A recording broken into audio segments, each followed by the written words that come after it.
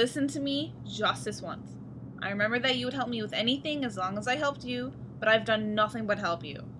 We are about to lose the apartment because you haven't contributed anything. I hate to say this, but I think you should find a new place. Make sure your stuff's up by Monday.